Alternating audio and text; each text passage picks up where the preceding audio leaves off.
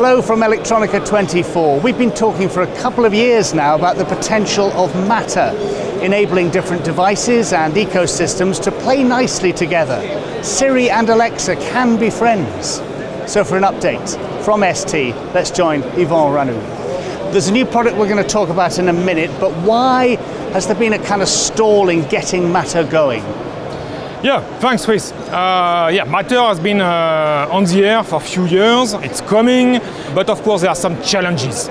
For example, the awareness of people are still slow. The matter adoption is slow. There are some costs as well, barrier, the matter stack and so on. But ST is fully committed, and today we have a complete solutions to address the matter network and to help people to start to integrate the matter technology. And that's what we're going to focus on. Talk me through this demo. Sure. So this is our new matter demo. So on the right side here, you see the blue part. This is a standard matter demo. This is the same setup you can have at home, for example. On the left side, we have additional network, like the Zigbee network or the sub-gig network. All in all, they are working together thanks to the bridge reference design we are putting here on the demo. On top, you have a matter OTBR router and the apps that is available on your smartphone. So this is our matter demos. Now let's take an example. Let's take this switch. So this is what we call an SCP device, very optimized in terms of power consumptions.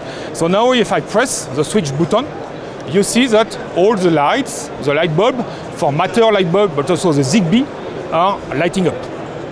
So this is thanks to the bridge technology that is converting a matter information to the Zigbee network.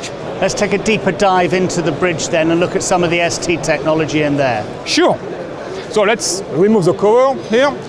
This is a reference design for ST for the bridge.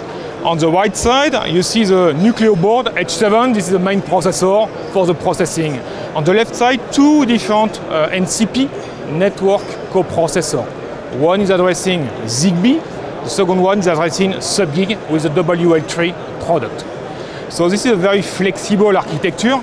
You can imagine to add any kind of other network.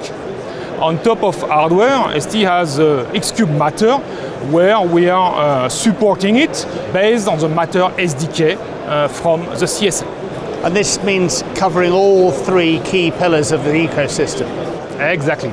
So we are supporting the end nodes, the bridge that we discussed together, and also the OTBR. So ST is fully committed to Matter, offering a complete solutions for the different Matter products needed on the market. Lots of potential, lots of interest out there, so where can people find out more?